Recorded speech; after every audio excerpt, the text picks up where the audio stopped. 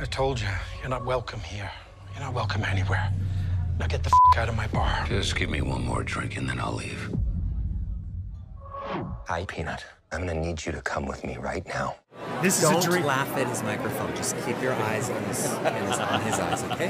Don't look down. This is a dream come true for fans. Dream come true. You know, how does this even happen? Because Hugh retired from playing Wolverine.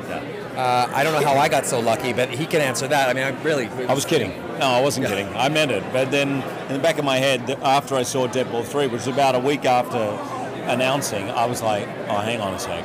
I think there's something else left to do. But it took me a few years to come around to it, and I rang him, and he was like, let's do it. And 9 months later, we were shooting. I mean, how do you think I felt when he said he wasn't going to do the role anymore? I just finally finished getting Deadpool made. There we are, the table's set to have the greatest team up ever, and somebody decides to pursue other interests. So yeah, but thankfully we made it here, and I think it's perfect timing. I really don't. I don't think this if this happened 3 or 4 years ago, it wouldn't have been right. I think right now is the exact right time we need it. Okay, Deadpool, he's from Regina, Saskatchewan. Yes, which rhymes with fun. Carry on. And Wolverine's from Alberta. What is the most Canadian thing about these two characters? Well, that's interesting.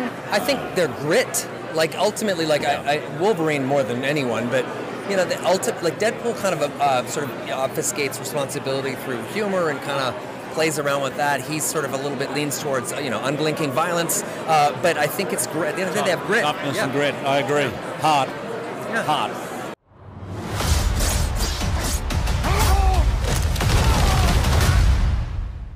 Want to talk about what's haunting you, or should we wait for a third act flashback? Go f*** yourself.